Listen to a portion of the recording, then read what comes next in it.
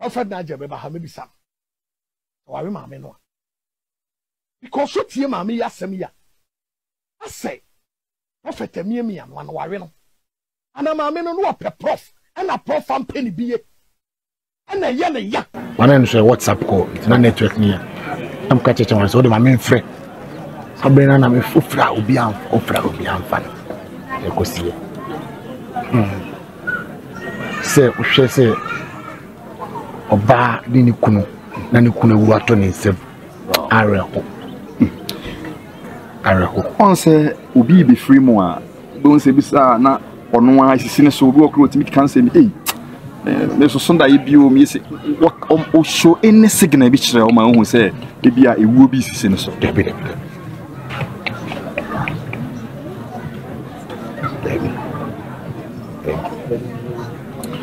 Okay, and share the commoning us amount for pursue muhu.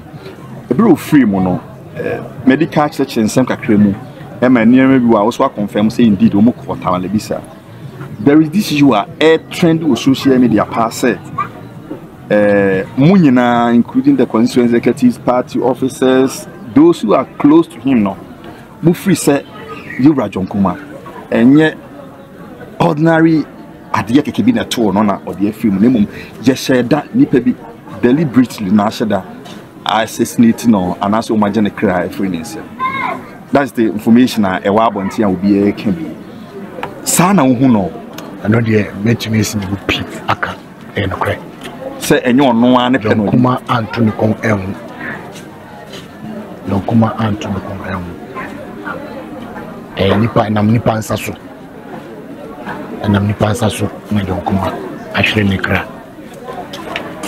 which means Christian one to ne kon ehun but as to say a food poison.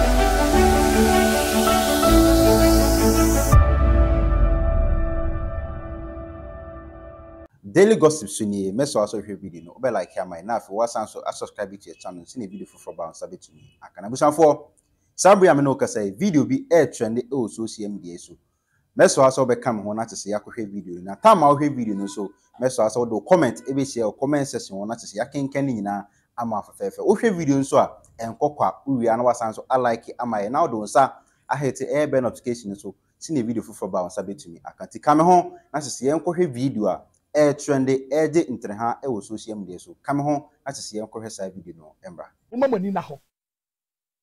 Wo ba ukuna wu eni na wotwe. Ti asem a wo ka fa so ho nsofo. Ene ye the prophet Nigel Gaisie nation. Munti asem wo ka fa prophet. Munti. Na Nigel Gaisie no. De me ya ne se otimi hunu se obi yare. Onhu ne ma pe no. On se hu nkofo yere na o pe wo mo na ne de nyame ntwa nkyere no. Onhu Ghana empanyifo nsembeto won ono ani fie na odi ma asem ama na yere fie ono ndi ohun ye eni di ohun ye me am say busane se de enti an church obeko bia na yapam no baby obedru bi okofo obi yere enye obi say I'm a woman of God me ngina radio so No hoye aya hweme na me de mensa ye sign come ha ma me ne say we de aya mo mfanto me so na maame ne Nkansah maame ne say prophet Nigel Gaisie wo wi amanfo yere no maame ne nso wo yo bi yi o ana no ko prophet Nigel Gaisie ho e kwaje mpaibo aya harmless question ana mi bi sa Mrs. Lilian Kuma metumi de John so Mrs. Lilian J.Kumah anyanyam bia wo ko prophet Nigel Gaisie ho no worry wana. And now Kopiano so say, worry a married woman. And now worry. But to a sumami. Mammy national but to a sumami yanko. Of God, minjina radio so any side no. Minjina Nigel Gaisie is not a prophet. A fake man of God, a cheap liar, and a womanizer. A from obi oyi enkofo yere. Eno di echiri. Me amijina ombua. Nkofo yiri no di akire me gyina ho waya wodan ma me waya wodan wo a wogyina ho waya wodan Prophet Nigel Gaisie awi amanfo yiri nom wo a wogyina ho aha waya wodan wo me yawo ana wo ana waya wodan yankwa ni entie Diembo onini die and I can't challenge him anywhere. This is a painful moment and I don't expect anybody to take unnecessary advantage of us. This an idea say a relationship. Yeah. Idea same relationship. And the prof why we mami na. Idea same relationship. What's here misano? What do you want to me ko? What's what do you want to me ka? Sasam want to me ka. Prophet Nigel Gaisie and ye misano and tibisano. Idea say a relationship. Hey, idea ya young kwe. Mami ko. The intima and ultimate jina ya sorry them ho emba altar so me preach bi. The intina even Church of God oboase the whole Ghana Kumasi ultimate ko bi. And no na o menya nkopon ena na di. No man ho ahoden a odi be jan ko fo yere. Emu suso ni omo honko na manenkwa awa. Na so sise ya na obedi na sofudie ni dia. Onka hyen kodu. J.Kumah de wawie ni die. Okay. Ono no so ye sofu. Jan ni nyina manyame. Onyame nti ni ntamasem. Then what catch them and no crepe yen or yet for winning said John Yare and know what we are aware and know the Koshenko. That is not prophecy, that is fakeism. Prophet Nigel Mameno Areno Prophet Nigel Beba maybe some or Mameno because what ye mammy yasemia I say Prophet Emiemi and one wareno. And I'm a man no prof and a prof and penny be and a ya 31st all night my post video no kone kotie never say odi for mine and I would you for new mine Joe, God bless you. Odi for mine and I would you for new mine and na me da ho and na me koye akwankyere me bedu ye and na ye life na obi wo so me catch on Sadia BSC. Na menka me hwese odifo bi ahu ana malam bi ahu ana obi ahu ana muhwe de wie mu aye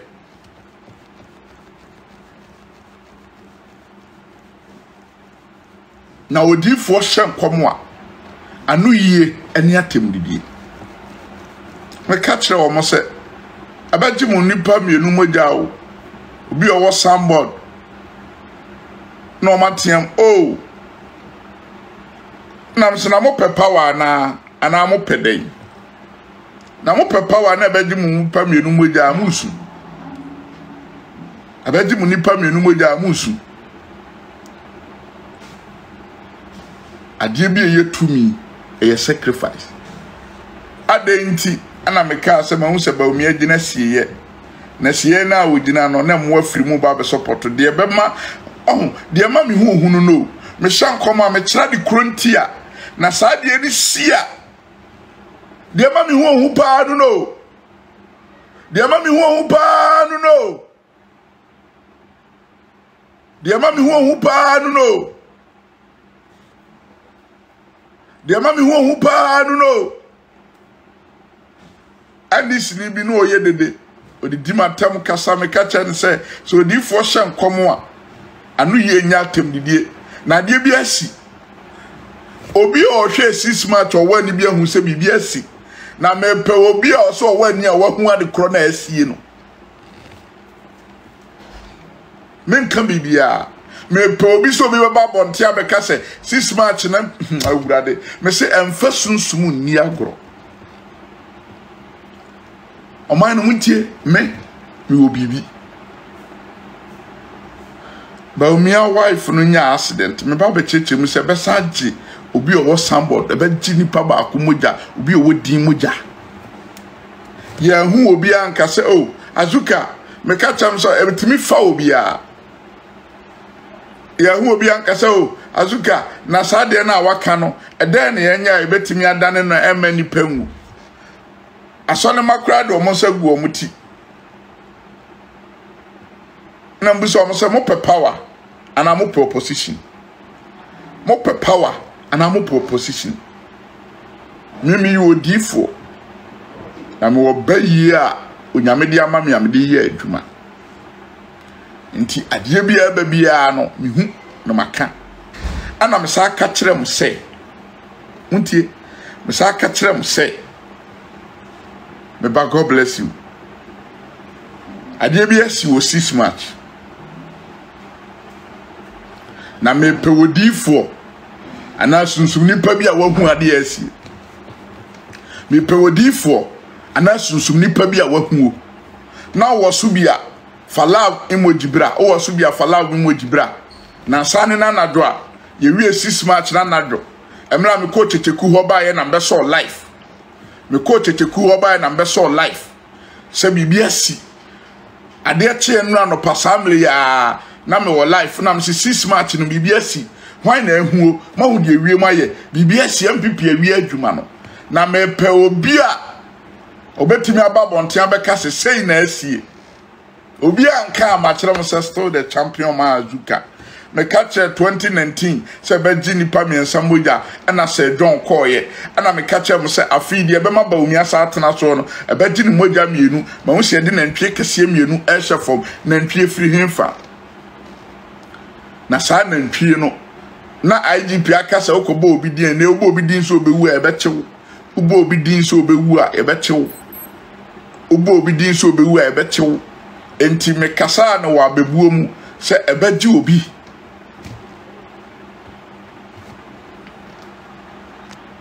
fashion trim mesi se wodi for kasa anu yie ani atem didie se wodi for kasa anu yie ani atem didie se wodi for kasa anu yie ani atem didie se wodi for kasa anu yie ni atem didie se wodi for kasa anu yie ni atem didie se wodi for kasa anu yie ni atem didie odi for kasa anu yie ni atem didie odi for kasa anu yie ni atem didie na fi onipa bia wodi mbedi agro ma keso akeso ye frumu ma onipa bia wodi mbedi agro ba kasa tia me ma keso akeso no ye frumu ma when say ultimate asem na we ma show what you say yeah nyame ya adoma e ma say nyame ya adoma wo china na asem ne se no bia na tia na emhye no meba so o china na kotaki so de neba so yes ebo ejuso for so na asem pa ejuso nti o china Dr. Gaisie so yeyi na sie no o china na yeyi bibibia nti mesre ewo ejuso wa school hona just my school hona park and so and ebe ko so nti Dr. Gaisie na me yadom ochina ebe kwa kuja no na ono so eko ene de tie no no ene nra deputy finance minister ene so ejuso aye MP ono so eko ti ene de tie no so de aja woni na woni omo anti ebe se ya na account I have known J.Kumah from 2007 nyene Boss FM more than 15 years yeah and me share the age me yam shime 45 years 45 and years na me catch Mameti ho Ederson na Kwame de la Mose papa ti ho ne maame wo ne papa wo ne nana wo Mameti ase na me catch Kwame Mose school the time now the school sa akutia e dia ye na yi sa time a esen krafena obetimi aye bibi ba ko mienu kakra no na waja ko ne maame wo ne papa wo ne nana wo 45 in an hour no and he died in the presence of Neyere and Nemba nti when we hospital no o fie o was who wow that when fie and na hospital na sanene ne ho like adene sa buy no or a friend Dr. Manifra cry by eba sumo eba ni fie wajuso okay if I know what cry inti I think it was Tuesday or Monday no Kumasi because of 6 March no say opese parade no just so municipal parade no so no or wo no nkobia no besa go back to Accra but 6 March no ntimi anko because ade e be chi no na ne home fano. He's not been well from 23rd October 2023. Yes, late last year. Last year. Until the doctor ne buy no obey no. But I see I saw Bamensia. Yeah. Was it the new finance minister, Dr. Nkansah ne buy? What you mean by Bamensia? And those who saw him, Omo nim J.Kumah, who the pictures and mention no, will all know say all is not well with him. I mean, who pictures in the be na yeah. T doctor ne buy. Because at the end of panel, he was not well. Until never say, Omodene ko Accra. Until ne car, ne yere ne men na team. An ambulance, ambulance, EDH, at the neko. So whom Tommy if you ko Accra. Yes, so the neko. Okay. From Kumasi to whom Umdrusu whom and OG. Traka when one common for a cost. And no, never time, no, Mufiano pa. To be in a 10 around 10, 11. But you say, as of the Basana, Niana started officially, Parliament announced you any day. Yes, will be a bit me. I heard it. Not just say a year, and probably 9, 10, 11. Okay. Just and I say, Mrs. Say, as I tell them, Niana, a Busiana, my whole choir. I just say a year, Dr. Dr. Gaisie, and a Pablo. What to cry now? Now you're home near the idea. That is how it is. 45 years. Very unfortunate. Now, sa poison sense him no want to say. Because I don't know all over social media. And until I make us say, and you will be an expect it. Said Dr. J.Kumah do. And you will be. Now you see, Abrabona ye bonne asetra yetino. And ye mami ensa kum nipa because we misapply it. Baby was here the year jumano, and you want the year juma. Baby was here the casem no, and you want the casem. Famanyame. Asemusia. Ye besha asem na ka the woman. Yes, famanyame. Yes, famanyame. Now ya misapply that phrase. Famanyame no. Tinipa no be kan wasem na ya odi ewonimu. Epie na afufo ahunu anamo wasi etu na de esi ne yaso ano no yesi famanyame. Say kan. Nipa be ka say ye kan. Enti de wuye no jai. No man ka say kan. Na ye twaso. Na ni pay dia, na ni pay wu within what he has no. And the third one, na ye politics aye. Na emaburo mu wo NDC ni MPP o mutie me ye. Asem sia na ye behwa aka asem no. Yes, in the interest of the party. Party ninti obimu jai. Party ninti manka. Party ninti asebo de anokura pa enso party ninti oka party ni besai NDC MPP ya kata so nene awasi chama won't me papa oyo hene otiakonya so mira anopei me mamu so oba no frɛ no na turufu aye won't me yes he is a breadwinner for many thousands of people. Chairman, enye ha ena wase nka betina ka. But ya ka. People think he's a fool. We probably feel onim nyansa. Oye kwasia sabe wan go school. To metima boss na around, o metim deny do mo pay. You have a family, Chairman want to be over busia. Ti say asem to asem kan obi du bone a manenya wo ya. Enti asamusia enra me ko twa on Facebook say Chairman want to be was the target enye J.Kumah, and I will say it 101 times. To hell with your dear church on Facebook and within me say ken meba party amwa mutwa red meba party to hell with your dear church on Facebook And she says, to hell with Obieka. I don't care. Party MPP no more. Me say, I don't know moji. J.Kumah, to me, nobody on this planet Earth can convince me, say, J.Kumah died. He was killed. Wow.